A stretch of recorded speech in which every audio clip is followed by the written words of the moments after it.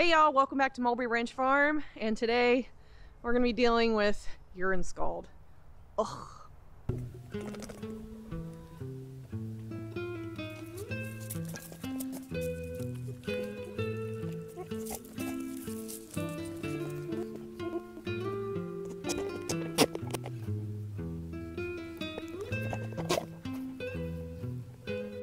And I know what you guys might be thinking. What do you mean urine scald? Well, if you've been with us here for any amount of time, more recently, you know that we breed Nigerian dwarf goats here on our farm.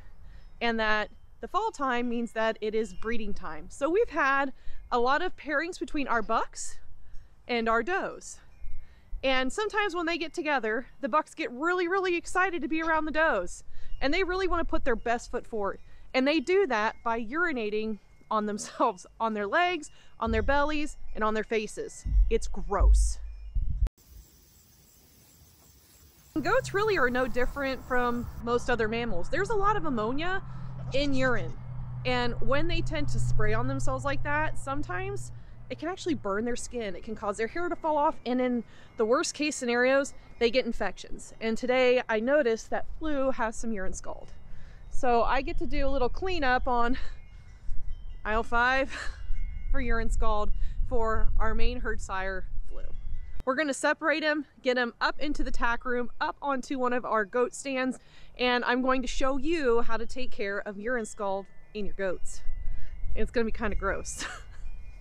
So some of the things that you're going to need if you find that your breeding buck has urine scald is I like to bring them aside, put them in a nice controlled environment where they can't really run or get away from me, which is what we've got our goat stand here for. So I'm going to put Flu up here, and I've got a nice bucket of warm water. I've got either betadine, which you guys can see right here. I have chlorhexidine. Both these are antimicrobial, antiseptic skin cleansers that are safe to use on your goats, along with new stock. I will probably use the betadine or the chlorhexidine to actually wash all of the gunk and nastiness off of Flu. I will pat the area dry, and then I will apply a lot of new stock. But really next year, I need to be on my game to help to prevent this from happening to my herd sire. Sweeten the deal here for him. Let him have some food when he gets in here to get him to put his head through the head stall. He's likely not to be happy with me because I'll be taking him out of the stall where his lady love is, but she's going to be picked up tonight. Those of you that were with us in the last episode know that this little lady in here is Toupee, and she's from a visiting farm to receive some of the services that Flu is very eager to give. All right, Flu, let's get you out of there. Come here, buddy. Come on, buddy boy. Come on, buddy boy. No Toupee, no Toupee. Oh boy. And Rosie is in heat. And he's already bred Rosie today, but this is part of the reason right here that these bucks get urine scald. So he's talking the love language here to Rosie, but to really make himself attractive, he will urinate on his face and on his legs. So hopefully once all of our does are bred, he won't be applying his cologne much longer. All right, buddy, I know you think this means you're gonna get to breed, but it's not. Come on. Come on. Come on, buddy.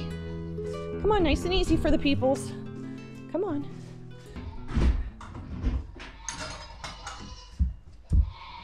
So we've got him, not very happily, into our head stall. And you guys can see, this is the area that I'm most worried about. But you can tell his face has some stuff going on too. He's really black here, but usually his face is this color. So that just goes to show you how much scald he's got going on. I might even shave some of the stuff off of his face. But I'm gonna wash both his face and his legs and apply some new stock, and hopefully we'll get this cleared up really fast. So I've got my bucket of betadine mixed with warm water. I've got what I'm going to be washing him off with.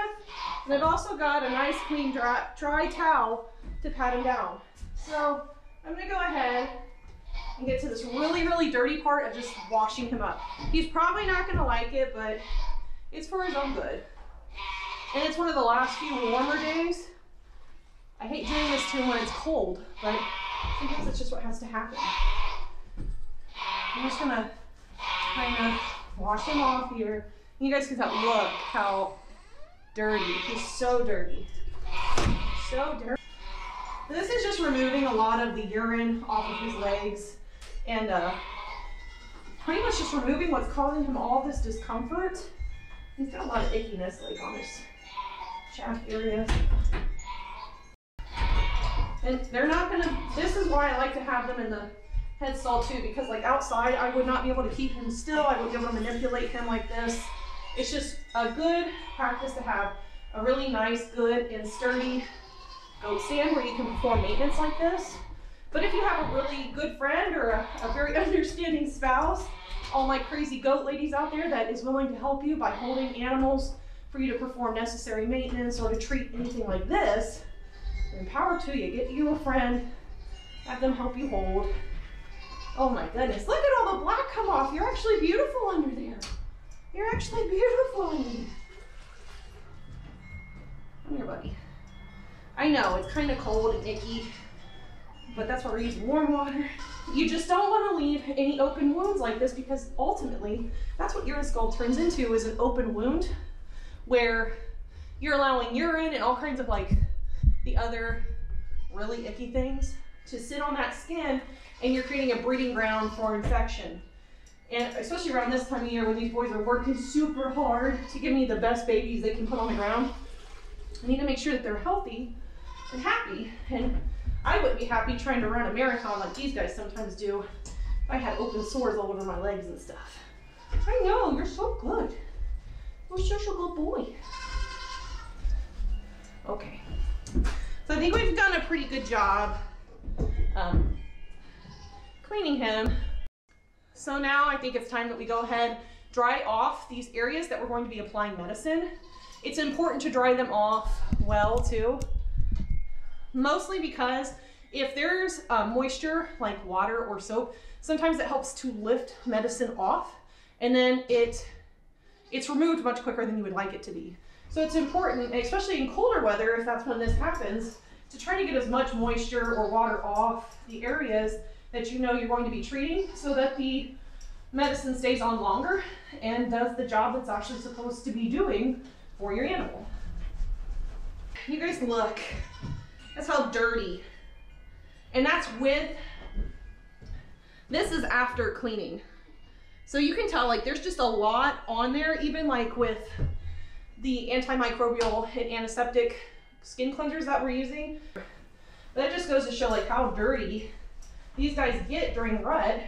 And that's all, this is all the opportunity of infection that's just kind of chilling out on his skin, on his fur. You go, good boy. I know you don't like this, and I'm really sorry. So he actually does have one bad spot over here, and I'm just going to show you like how you can kind of tell. You guys can see like he's got some really bad urine scald right there, where he's actually lost the hair. So this is this leg is a little worse because he favors this side to perfume. You can look over here, he doesn't have that on this side, but he's missing hair right here. So dude, seriously?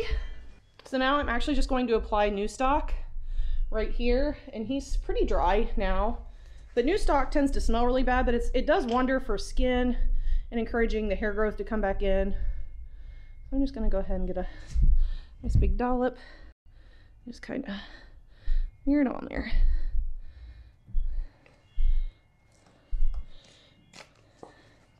And if this is really bad, if there was like a lot of scald underneath his hair, I 100% would just shave him. If that's something you're dealing with and you feel like you can't get to the infection that is on your buck, because I'm just kind of like working this into the skin wherever he might try to urinate on himself. So just applying some over here too. I know some people, if you don't have new stock on hand and you've got a CVS, some people use Desitin, like the diaper rash stuff, because urine scald very much kind of is similar to that in your goats. This is just something to help to coat his legs for medicinal purposes, to help him heal up and be as effective of a herd sire as he possibly can be. Good boy. So in a nutshell, are you having fun being a little stinker back there? I'm gonna bounce that up. So I'm gonna go ahead and take Flu back to our buck pen. Hopefully soon, with breeding season coming to an end very soon, he'll stop urinating on himself and creating this urine scald. But that's how you treat urine scald in goats, and hopefully this guy is all the better for it. And you guys can already tell, like, his face looks a lot lighter after being cleaned, even though he doesn't want to be still for it. Guy, hey, hey, hey, hey, hey, hey. So now that we're done treating urine scald on Flu, which he's going right back to applying it. He's back to his log where he can look lovingly on to the rest of our Nigerian Dwarf Goat herd. So guys, that's how you treat urine scald in your goat. It's really important during breeding season with these bucks that you kind of keep a really close eye on them, because urine scald, especially depending on how ruddy your buck is and how often he's applying his own self-made cologne, urine scald can happen really quickly, and it can be really bad for these guys. It can impede the way that they breed. It's an open wound, inviting infection in on your breeding buck, and nobody wants that, because it's a lot easier to treat it now than it to turn into an infection that might require a vet visit, penicillin, all kinds of different things. So we're trying to nip that in the butt. But I thank you guys for being here with us on Mulberry Branch Farm.